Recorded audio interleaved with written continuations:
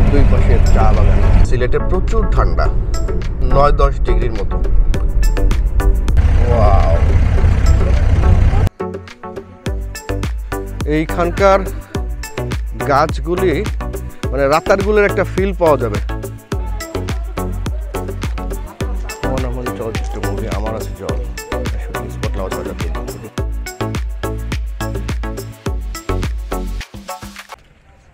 আসসালামু আলাইকুম, শুভ সকাল।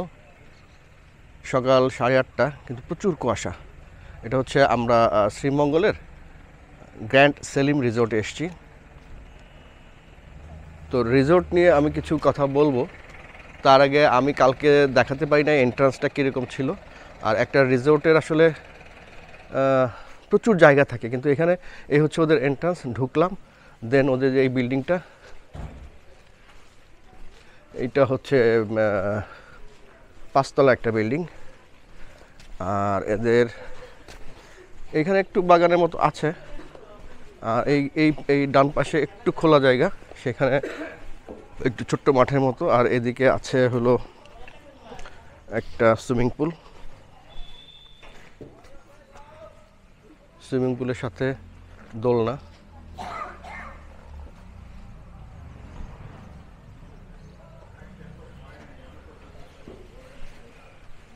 এই হচ্ছে বিল্ডিংয়ের ফ্রন্টটা দেখতে সুন্দর, বাট এটার এন্ট্রান্স মানে এই যে মূল গেটটা দিয়ে যে ঢুকলাম, ঢোকার পরে যে আমি রুমে ঢোকার জন্য যে অংশটা, এটা খুবই ন্যারো। আর এই ডান পাশে এইখানে পার্কিং, এখানে 10-11টা গাড়ি রাখা যাবে। তো সকালে ব্রেকফাস্টটা বুফে ছিল। বুফে বক্সে একটা কাগজের কার্টুনে দেখলাম যে পরোটা নিয়ে আসছে, আর ডিম ভাজি ছিল, সাথে ডাল সবজি। তো ডাল সবজি আসলে খাবারের কোয়ালিটি ওরকম ছিল না, আর এত রাশ ছিল যে আমি আসলে খাবারটা ওইভাবে দেখাতে পারি নাই। আর এখন আমরা একটা প্যাকেজ নিয়েছি, এই যে জিপের সাথে এইখানে সুমন ভাই আছেন, উনি জিপ চালান এবং একই সাথে ড্রাইভার প্লাস হচ্ছেন গাইড, ট্যুর গাইড হিসাবে উনি। ওনার নাম্বারটা আমরা ডেসক্রিপশন বক্সে এবং স্ক্রিনে দিয়ে দিব। কালকে আমরা ভোলাগঞ্জ পর্যন্ত গিয়েছিলাম। আমরা যেইটা পেয়েছি যে লোকজন খুব কোঅপারেটিভ এবং হাসি মুখ, তারা খুবই সাহায্য সহযোগিতা করে যে কোনো বিপদে। যেমন আমরা রাস্তা হারিয়ে ফেলেছিলাম, কয়েকজন লোক আমাদেরকে সুন্দরভাবে দেখিয়ে দিয়েছে রাস্তাটা। আর এখন আমরা যাব ওই যে বাইকার বিল, তারপরে লাউয়া ছড়া সহ 3-4টা স্পটে আমরা ঘুরে আসবো। মাধবপল্লী, Nurjahan tea garden. Nurjahan tea garden হচ্ছে ন্যাশনাল টি স্টেট, আর এটা বোধহয় দেশের অন্যতম বৃহৎ একটি টি স্টেট। আমরা বাইকার বিলের দিকে যাচ্ছি। অস্থির সৌন্দর্য, রোদ নাই, দুই পাশে গাছগুলি মানে রাস্তার উপরে একদম কি বলে একটা সামিয়ানার মতো। এই জায়গায় একটু কম, আর প্রচুর কুয়াশা। আমি জানি না ক্যামেরায় কতটুকু আসছে। অসম্ভব সুন্দর, একদম ছোটোবেলায় গ্রামের যে দৃশ্যটা দেখতাম শীতকালে, অনেকটা ওরকম।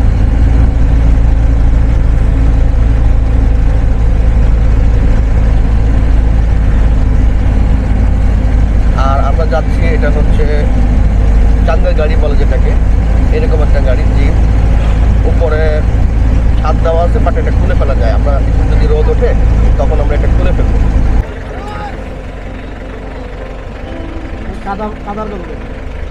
কাদার গন্ধ। এই যে মাছ, একদম লোকাল মাছ, বিল থেকে এই পাশে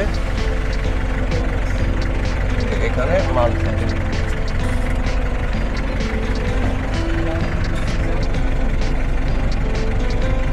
ওনারা বিল থেকে বিলে পানি সেচ করে মাছ ধরতেছে, একদম গ্রাম্য সিলসিলায়।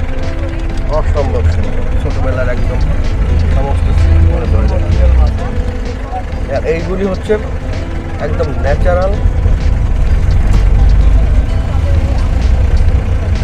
ওয়াও, কুয়াশার ভিতর দিয়ে লোকজন আসা যাওয়া করছে।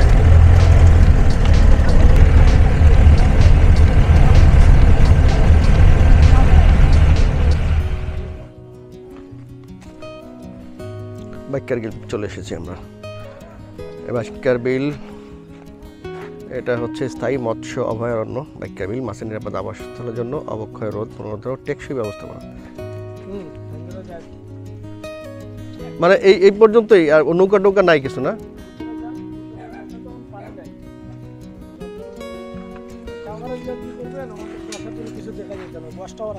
আচ্ছা, এই যে অতিথি পাখি দেখার জন্য আমাদের টিম মেম্বার এসে পড়ছে, কিন্তু ওনারা বাইকের দেখতে পারবেন না কিছুই, রোদ নাই, কুয়াশা। ও ছোট বাবু, ছোট বাবু, তোমার নাম কি? এনো খাও খাও খাও খাও, ব্রেকফাস্ট করো, খাও। বাহ, ওয়াচ টাওয়ারে যাওয়ার রাস্তা হচ্ছে এটা, গ্রাম্য মেঠে পথ। এইটা কি গাছ? জাম গাছ না বট গাছ? ওয়ান কাইন্ড অফ বট গাছ। এইখানকার গাছগুলি মানে রাতারগুলির একটা ফিল পাওয়া যাবে। ম্যানগ্রোভের যেই গাছগুলি যেরকম হয় ম্যানগ্রোভ, ওরকম অনেকটা ভালো। দুই পাশে গাছ, মাঝখানে পায়ে চলা রাস্তার মানে একটা ট্রেইল তৈরি হয়ে গিয়েছে।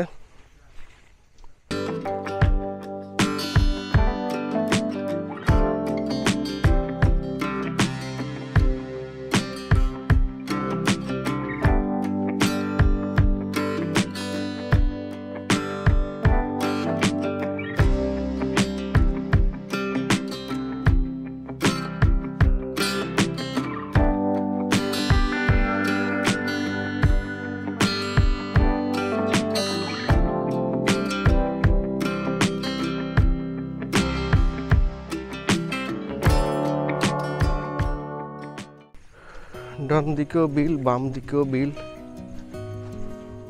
ওয়াও, এইখানে এগুলি পানকৌড়ি, বড় বড় পানকৌড়ি, কিন্তু ক্যামেরা ঠিক আসছে কিনা আমি জানি না। কুয়াশা, বিশাল বিশাল পানকৌড়ি, পাখির ডাক, টুনটুনি পাখি এই যে গাছগুলির মধ্যে, বেশ একটা মানে সুন্দর, একদম প্রাকৃতিক, একদম টিপিক্যাল প্রাকৃতিক ব্যাপার স্যাপার। আমি এখন দেখি ওয়াচ টাওয়ারে উঠে যাব। সিঁড়ি একটু ক্লিন থাকলে ভালো হতো। ওনারা আগে মানে এন্ট্রির জন্য যে টাকা পয়সা নিত, এখন আর নেয় না হয়তো, এই জন্য স্টাফ বা পরিষ্কার করার লোকজনও নাই। এদিক দিয়ে আবার দেখা যাচ্ছে সিঁড়ি। যাই হোক, আমি উপরে উঠে যাই। এইখানে দরজা কেন?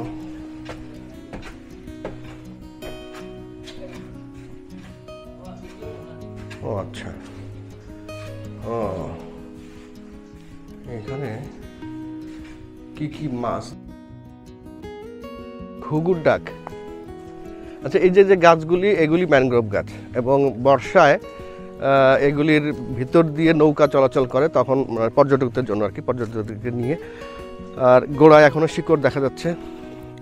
আর এইখানে এসে ফিলিংসটা আমার যেরকম হচ্ছে সেটা হলো যে ছোটোবেলায় আমার বাবার রিটায়ারমেন্টের পরে কিছুদিন গ্রামে ছিলাম।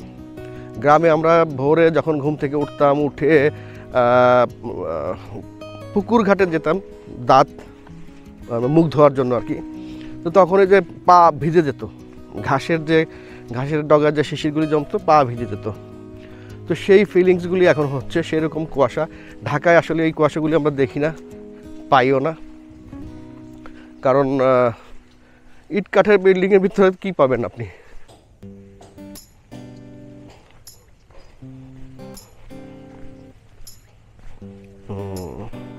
এটা বিশাল বিশাল একটা হ্রদের মতো আর কি। 100 একর তো not a matter of joke. আর হাওড়টা আরো ওই দিকে, আসলে এটা হাওড়ের কিছুটা অংশ নিয়ে হাওড়ের অন্তর্ভুক্ত এই বাইকের বিল। তো এখন আসলে কাগজে কলমে বা বিভিন্ন সাইনবোর্ডে তারা বলতেছে যে এটা মৎস্য অভয়ারণ্য। আমরা জাস্ট পজিটিভলি আশা করতে পারি যে হ্যাঁ, যে নিশ্চয়ই এখানে যেহেতু অভয়ারণ্য, মৎস্য অভয়ারণ্য, এখানে নিশ্চয়ই দেশি বিভিন্ন প্রজাতির মাছের সমারোহ আছে এবং সেগুলির প্রজনন হচ্ছে। বংশবৃদ্ধির জন্য, বংশ বিস্তারের জন্য ছড়িয়ে পড়ুক দেশে, চারিদিকে বিলে বিলে, খালে বিলে, নদীতে।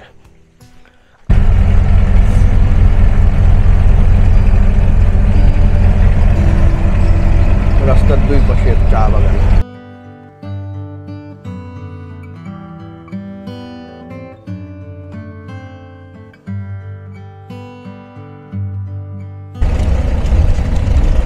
দুই পাশে গভীর জঙ্গল, মাঝখান দিয়ে রাস্তা।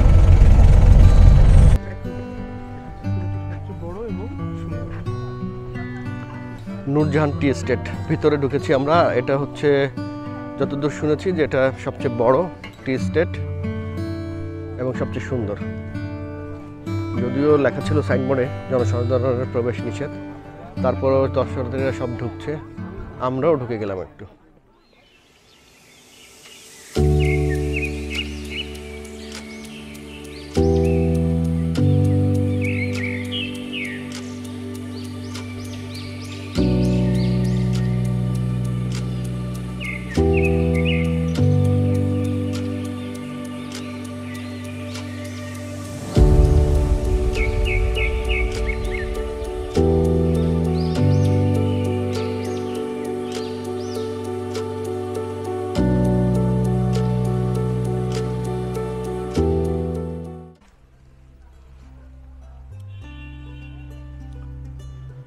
রোদের শেড ট্রিতে ছায়া পড়ে, সুন্দর লাগে।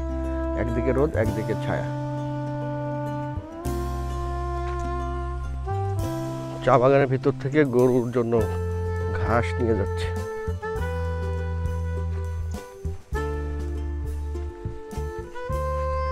ও আচ্ছা, এই এই এই যে বড় বড় চা গাছ, এগুলি কিন্তু চা গাছ, এগুলি মাদার টি, মানে মা চায়ের গাছ। এটা আমাদের ড্রাইভার সাহেব বললেন আর কি। বড় বড় গাছ, ফুলও আছে দেখা যাচ্ছে। মাদার টি বাগান পরিষ্কার করা হচ্ছে। মানে আপনি কি একাই থাকেন না আপনার পরিবারের লোকজন আছে? আপনি কি এখানে চাকরি করেন? আর এই যে এটা দিয়ে যে পোকা তাড়ানোর জন্য আগুন জ্বালান না? আর এই যে চায়ের ফল, এগুলি লাগালে এই ফলের ভিতরে কি বিচি থাকে না? এটা লাগাইলে গাছ হয়, বিচি আছে।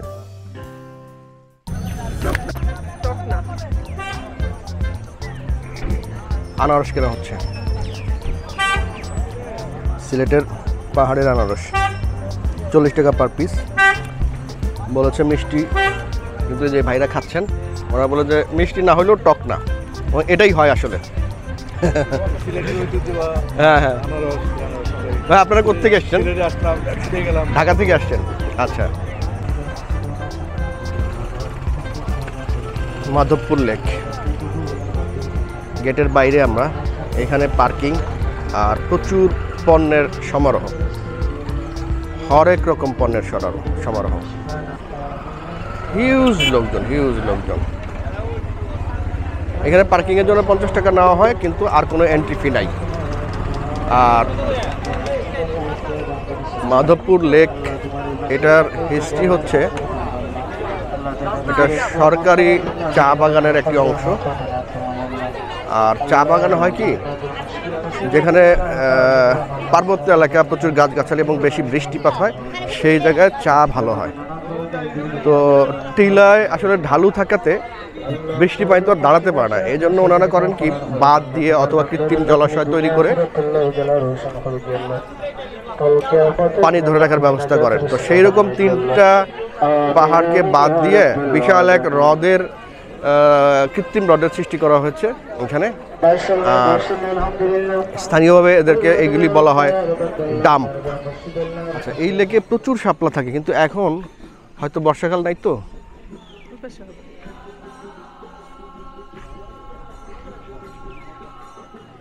এই হচ্ছে পুরো লেকটা। আচ্ছা, এই লেক থেকে কি সেচের মাধ্যমে চা বাগানে দেয়? আমি ঠিক জানি না, কারণ আমি যে তথ্য পেয়েছি সেটা হলো যে ও ইয়েস, গুড। হ্যাঁ, সেচের মাধ্যমে চা বাগানে পানি দেওয়া হয়। এটাকে বললাম আগে যে স্থানীয় ভাষায় ডাম্প বলা হয়, এবং এটা আর্টিফিশিয়াল একটা লেক। এটা বাদ দিয়ে 3টা পাহাড় বাদ দিয়ে লেকটা করা হয়েছে। ও আচ্ছা, এই যে পাম্প হাউস, এই পাম্প হাউসের মাধ্যমে আর এই মোটা পাইপের মাধ্যমে পুরো এলাকাটি কিন্তু বিশাল। এটা বোধ হয় 1250 একরের মতো, এত বিশাল এটা। আর এই দিকে কিছু ভাইরা গান, সুন্দর গান করতেছেন।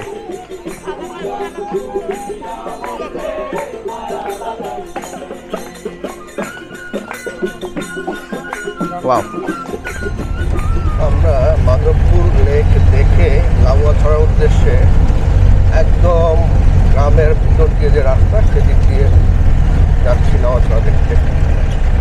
তুমি বন্ধু কালা পাখি, আমি যেন কি বসন্তকালে তোমার বলতে পারিনি, বসন্তকালে তোমার বলতে পারিনি। লাউয়া ছড়া জাতীয় উদ্যান, কমলগঞ্জ, মৌলভীবাজার। এটা হচ্ছে মেইন এন্ট্রান্স।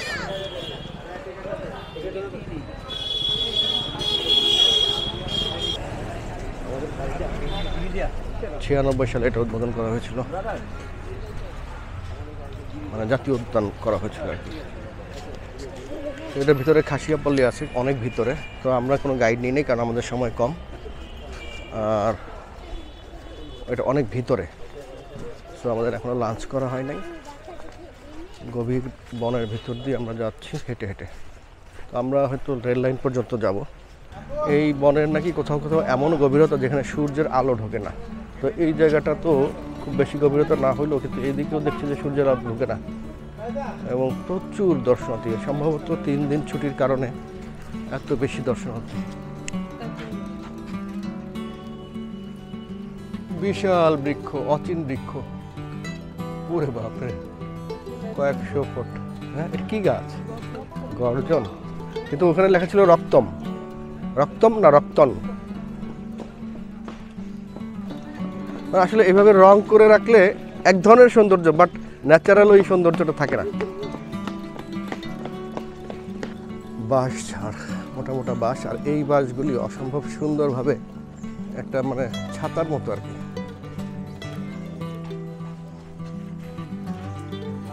যাই বাঁশ, কিন্তু এটা হচ্ছে সাইনবোর্ড বাঁশ, লেখনী বাঁশ। সবাই যার যার হাতের লেখা চর্চা করে গেছে এখানে। গাছের প্রাণ আছে, কি দরকার ছিল। হুমায়ুন আহমেদের চলচ্চিত্র মুভি আমার আছে জল, শুটিং স্পট লাউয়া ছড়া জাতীয় উদ্যান, শুটিং সাল 2008। আর এই হচ্ছে রেল লাইন বাকি সমান্তরাল। যদিও এখানে লেখা ছিল রেল লাইনের ছবি তোলা নিষেধ। কেন লেখা ছিল আমি জানি না, কিন্তু সবাই ছবি তুলছে তাই আমরাও তুললাম।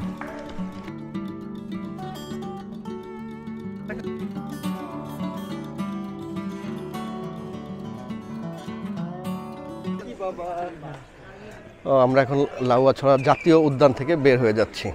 আর আমরা গিয়েছিলাম রেল লাইন পর্যন্ত। রেল লাইনের ডানে বামে একটু ছবি তুললাম। জায়গাটা নিঃসন্দেহে সুন্দর, কিন্তু আপনারা যারা আসবেন বা আসতে চান তারা চেষ্টা করবেন ওয়ার্কিং ডেতে আসতে। তাহলে হবে কি, ওই সময়টায় রাশ কম থাকে আর নীরবতা বেশি থাকে, মানে প্রকৃতির যে সৌন্দর্যটা, মূল সৌন্দর্যটা, ওইটা উপভোগ করতে পারবেন। রাজু রেস্টুরেন্ট, গ্র্যান্ড সুলতানের ঠিক উল্টো দিকে। এখানে আমরা চেষ্টা করব। হ্যাঁ, হ্যাঁ, ওরা কিন্তু পাতার মান ভালো, সাথে কথা কইয়া দেখেন, নিয়েন না, ওর সাথে কথা কইয়া দেখেন, ও লোক ভালো। ইশরাতাপা আর রায়ান গিয়েছে প্যাকেজ কীরকম কি খাবারের সেইটা জানার জন্য।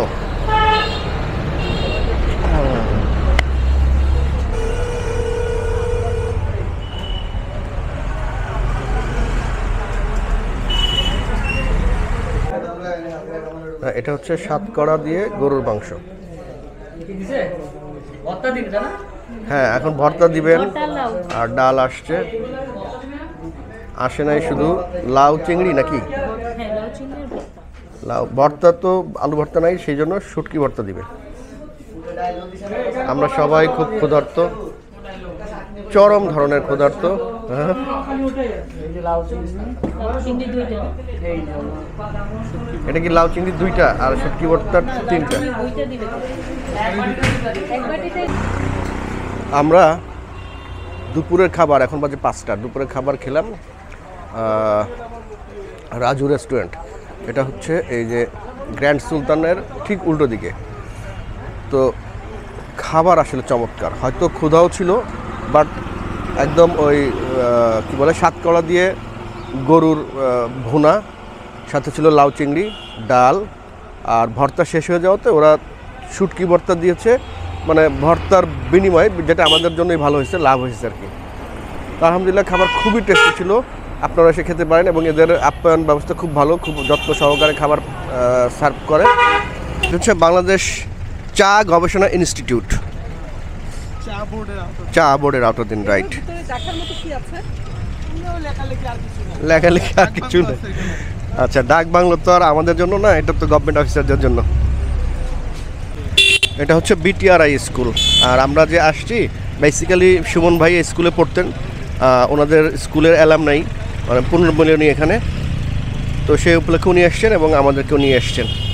তো ওনাদের অনুষ্ঠান চলছে, আমরা তো আর এখানে আসি নাই, আমরা ঘুরেছি চারিদিকে, অন্যদিকে সুমন ভাইরা হাজব্যান্ড ওয়াইফ সহ এখানে ওনারা মজা করতেছেন। এই যে সুমন ভাইদেরকে এখানে পেয়ে গিয়েছি, ওনাদের অনুষ্ঠান করেছেন আর আমরা আমাদের মতো ঘুরেছি। এখন সন্ধ্যা হয়ে গেছে, যার যার রিসোর্টে ফেরার পালা। আর এই যে ছোট্ট বাবু, উনি আজকে সুইমিং করতে গিয়ে সুইমিং পুলে ঠান্ডা লাগিয়ে বসে আছেন। এই যে কোয়ার্টারগুলি দেখালাম না, এইগুলিতে বসবাস করার যে একটা মজা, আমার মনে আছে আমার বাবা যখন গভর্নমেন্ট জব করতেন, ময়মনসিংহে ছিলেন, তারপরে ভালুকাতে ছিলেন, তারপরে আমরা ছিলাম বরিশালে ঝালকাঠিতে, রাজবাড়িতে ছিলাম, ফরিদপুর রাজবাড়িতে। তো এই ধরনের কোয়ার্টার ময়মনসিংহে যখন ছিলাম আমাদের ডুপ্লেক্স ছিল। তো বসবাস করার জন্য অত্যন্ত, মানে কি বলবো, এত মজা এবং এত বন্ডিং থাকে এই কোয়ার্টারে যারা বসবাস করে এই ধরনের। তো সেই ফিলিংসে যারা কোয়ার্টারে না থেকেছে তারা আসলে বুঝতে পারবে না। ফিনল্যান্ড স্টেট কিন্তু অনেক বড়, ওদের 5টা গেট, এটা 1 নম্বর গেট। ও, এরকম অনেক বিশাল এরিয়া নিয়ে করা এটা। এই যে এই রাস্তা ধরে সোজা গেলে যতদূর যাওয়া যায় পুরোটা ফিনল্যান্ড, এটা আঙ্কেল বললো। মানে এটা তো বিশাল হবে, তাই না? প্রচুর বড়। আর এই যে বিটিআর এর ফ্যাক্টরি, এদিকে হচ্ছে ফ্যাক্টরি, ওইটা ফ্যাক্টরি, আর এটা ওদের ডরমেটরি। আর এখানে একটা গেস্ট হাউস আছে।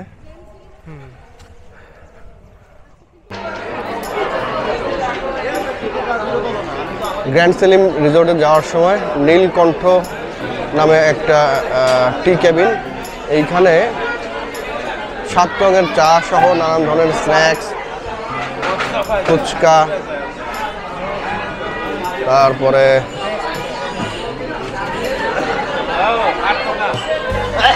আইসক্রিম, চা পাতা সহ মণিপুরীদের, আদিবাসীদের যে হাতের তৈরি, তাঁতের তৈরি বিভিন্ন ধরনের চাদর, 3 পিস, শাড়ি, এগুলো সব পাওয়া যায় এখানে।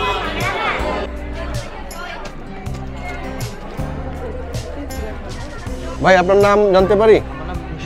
জি, হুসেন ভাই। এই আপনাদের এখানে কি কি পাওয়া যায়? 3 পিস আছে, বেডশিট, ওড়না,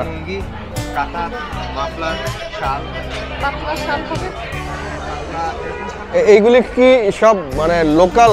হ্যাঁ, আমাদের লোকাল, মানে হাতে তৈরিও আছে, মেশিনে তৈরিও আছে, তাই না? হ্যান্ডক্রাফট ছাড়া মেশিনও আছে। আজকাল তো আসলে হ্যান্ডলুম হয়ে গেছে, মেশিন লুম চলে আসছে হ্যান্ডলুমের সাথে। ওনারা যেটা বললো যে মণিপুরি আর খাসিয়াদের যে খাদি কাপড়, সিলেটের ঐতিহ্য, ওই রিলেটেড জিনিসপত্র ওনারা সেল করে। আমরা এখন আছি নীলকণ্ঠ চা সাপ্লাই।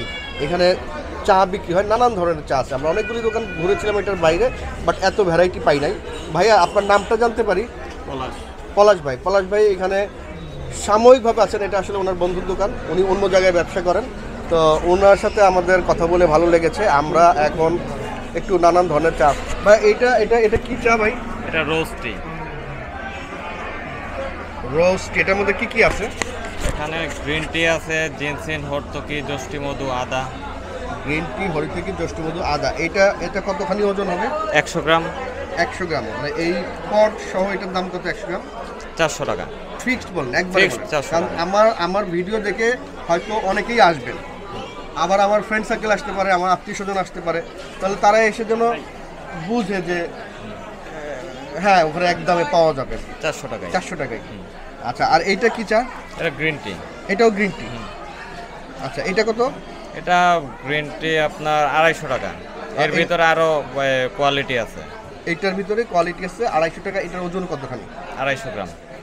250 গ্রাম 250 টাকা নাকি কেজি? 250 না, 250 গ্রাম 1000 টাকা কেজি। 1000 টাকা কেজি। আচ্ছা, ফাইন। আর এই যে আপনাদের ইয়ে আছে নীলকণ্ঠ চা সাপ্লাই, এইটা হলো হাফ কেজি। হ্যাঁ, হাফ কেজি। এটার প্রাইস 350 টাকা। 700 টাকা কেজি। তার মানে এটা কি দুধ চা লাল চা দুইটাই খাওয়া যাবে? দুটোটাই স্ট্রং লিকার হবে। আচ্ছা, এখানে এইগুলি কি একই? একই। এই দুইটা একই? এইটা আপনি বলতেছিলেন কড়া দুধ চা করা যায়? মডেলটা কি তাহলে? এটার নাম কি? টিজি গোল্ড অরিজিনালটা। টিজি গোল্ড। আচ্ছা, আর এটা? এটা 600 টাকা কেজি। 600 টাকা কেজি। এখানে হাফ কেজি। এটার কি নাম বা কি গ্রেড? এটা BT2। BT2। আচ্ছা, এইখানে শোকেসের মধ্যে ছিল গ্রিন টি, এটা হলো ফিনলে। এখানে আসলে সব প্রোডাক্টগুলি ম্যাক্সিমাম ফিনলে। সবগুলাই ফিনল্যান্ড। ফিনলে চা যেটা। তো টি বোর্ডের চা, তাই না? চা গবেষণা করাই সেখানকার চা হচ্ছে এটা। আচ্ছা, এই গ্রিন টি এখানে কতখানি? 125 থেকে 130 গ্রামের মতো হবে। 125 থেকে 130 গ্রাম। এটা কত প্রাইস? 150 টাকা। 50 টাকা। এটা খাওয়ার নিয়ম কি আসলে? গরম পানিতে ছেড়ে দিবেন কিছু পাতা। আচ্ছা, ছেড়ে দিই কি একবারই নাকি আবার ওর মধ্যে গরম পানি দেওয়া যায়? না, আর দিতে হবে একবারে। না, আর আপনি একবারে। যদি জাল দিয়ে খান তো এক পাতা দিয়ে আপনি দুইবারও চা খেতে পারবেন, আচ্ছা, আচ্ছা। তিনবার খেতে পারবেন। আচ্ছা, এটা কোনো সিল টিল নাই? এইটা কি চা? এটা হচ্ছে আপনার orthodox green tea. Orthodox green tea. এটার মানে বৈশিষ্ট্য কি? এটা হচ্ছে আপনার কাঁচা চা পাতায় হাতের মাধ্যমে প্রসেসিং করা হয় এই চাটা। আচ্ছা, আপনি যখন গরম পানির মধ্যে পাতাগুলো দিবেন, পাতাগুলো একবারে আনাম পাতা হয়, আস্ত পাতা হয় এগুলো। বুঝতে পেরেছি। আমি ওই যে আমাদের একজন চায়না থেকে এনেছিল, জাস্ট এরকম পাতা খুলে যায়, ওটা একদম কাঁচা পাতার মতো, ওরকম মতো। একবারে অরিজিনাল পাতা। এটা কতখানি? এটা হচ্ছে 100 গ্রাম। 100 গ্রাম। এটা কত টাকা? যদি নেন তো একদম এটা 300 টাকা রাখা যাবে প্যাকেট। একদম 300 টাকা 100 গ্রাম। ফাইন। রং চাই টি ব্যাগ ওটা। আচ্ছা, ফিনলে কি আরো তো ভ্যারাইটি হয়, সেগুলি আনেন আপনারা? অনেকগুলোই চা আছে। ফিল্মের আরেকটা গ্রিন টি আছে যেটা জাপানিজ গ্রিন টি। ওটা আপনার জাপানের পদ্ধতিতে ওই চাটা তৈরি করা হয়। আচ্ছা, আচ্ছা। এটা ফিল্মের কোম্পানি এই তৈরি করে। শিনরাই মানে জাপানি নাম। জি। ও, এটা প্যাকেটটা অনেক সুন্দর। এটা কতখানি আছে? 150 গ্রাম আপনার 170 টাকা করে এগুলো। 170 টাকা। এটার প্যাকেজিংটা অত্যন্ত সুন্দর। জানেন আমাকেও দিও তো, আমি আঙ্কেলের সাথে খেলবো একটু। এই তো এই তো দাও দাও। কালকে আমরা চলে যাব ভোরে। আমাদের একটা নতুন প্রোগ্রাম হয়ে গিয়েছে। আমাদের ঢাকায় যাওয়ার কথা ছিল, হঠাৎ করে প্রোগ্রাম শিফট হওয়াতে কালকে খুব ভোরে আমরা চলে যাব সিলেটে। ওখানে একজনের সাথে দেখা করে আবার ঢাকায় ফিরে যাব। আর সিলেটে যাওয়ার সময় চেষ্টা করবো ওখানকার কিছু দেখানোর জন্য। নাস্তাটা হয়তো ওখানে করবো। কালকে কমপ্লিমেন্টারি নাস্তা আমাদের করা হবে না, করতে চাইও না এখানকার যে নাস্তা। তো যাই হোক, রাতে আমরা এখন ডিনার টিনার করে এসেছি। আমরা রাতে রেস্ট নিব, রেস্ট নিয়ে ভোরবেলা বের হয়ে যাব ইনশাল্লাহ। দেখা হবে সিলেটে। শুভ সকাল। শ্রীমঙ্গলে আজকে আমাদের তৃতীয় সকাল। সিলেট হচ্ছে গ্যাসের খনি সিলেটে, আর এখানে প্রেশার নাই। সকালবেলা এটা দুপুর পর্যন্ত থাকে। সিএনজির লম্বা লাইন, থ্রি হুইলারদের লম্বা লাইন, এবং কালকে দেখেছিলাম এর থেকেও বিশাল লাইন। অর্থাৎ বেলা বাড়তে থাকবে আর লাইন বড় হতে থাকবে। কি অদ্ভুত! এরা সারা রাত ছিল এখানে লাইন দিয়ে। আমরা যাচ্ছি এখন সিলেট থেকে একটু দূরে। সিলেটে প্রচুর ঠান্ডা। আমরা যখন এসেছিলাম তখনও এত ঠান্ডা ছিল না, বাট আজকে অনেক অনেক ঠান্ডা, কুয়াশা কম, আর টেম্পারেচার দেখাচ্ছে 12 ডিগ্রি সেলসিয়াস, কিন্তু ফিল হচ্ছে 9-10 ডিগ্রির মতো।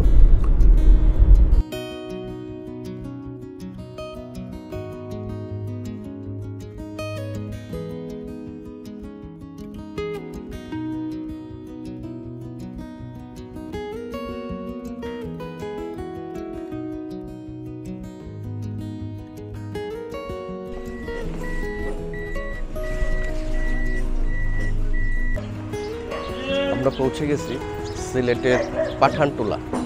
আর এখানে এসছি আসলে আমার ওয়াইফের কলিগ কেয়াপার বাড়ি। তো কেয়াপা আর আমার ওয়াইফের রিলেশনটা এরকম, মানে ব্লাড কানেকশনের থেকেও অনেক বেশি। তো তার বাচ্চাকে দেখে নাই, কারণ কেয়াপার সিলেটে ট্রান্সফার হয়ে গেছে আর আমার ওয়াইফ তো ঢাকাতেই। তো এই বাচ্চা দেখার জন্য এবং কেয়ার সাথে দেখা করার জন্যই আমরা এত কষ্ট করে এত ভোরবেলায় অলমোস্ট আসা যায় আমাদের প্রায় 150 কিলোমিটার বেশি রান করতে হচ্ছে। তারপরও তাদের খুব ভালো লাগতেছে তাদের এই অনেক দিন পরের সাক্ষাৎ হওয়াতে। আমরা ভিতরে গিয়ে দেখি।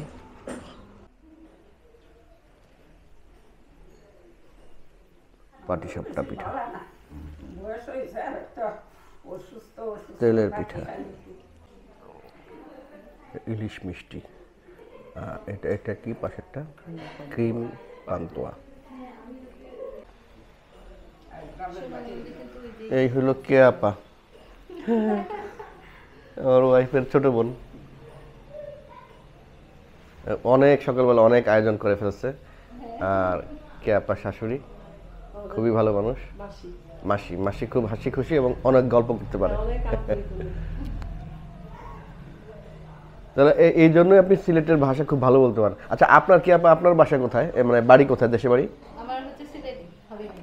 ও আচ্ছা আচ্ছা, আমি ভাবছিলাম অন্য কোথাও, যার কারণে মানে অন্যের মুখে সিলেটের ভাষা শুনে আমি একটু অবাক হয়েছি।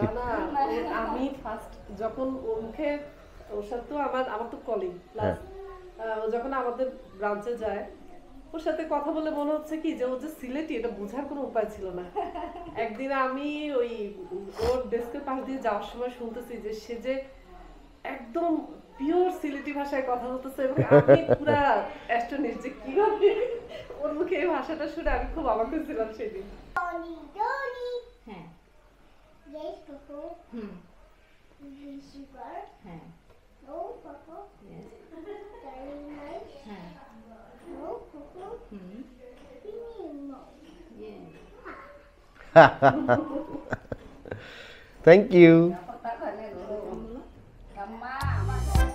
আমাদের ভিডিওটি যদি আপনাদের ভালো লেগে থাকে তাহলে please give it a Thums up, like করবেন, কমেন্ট করবেন, শেয়ার করবেন আর চ্যানেলটি সাবস্ক্রাইব করে পাশেই থাকবেন।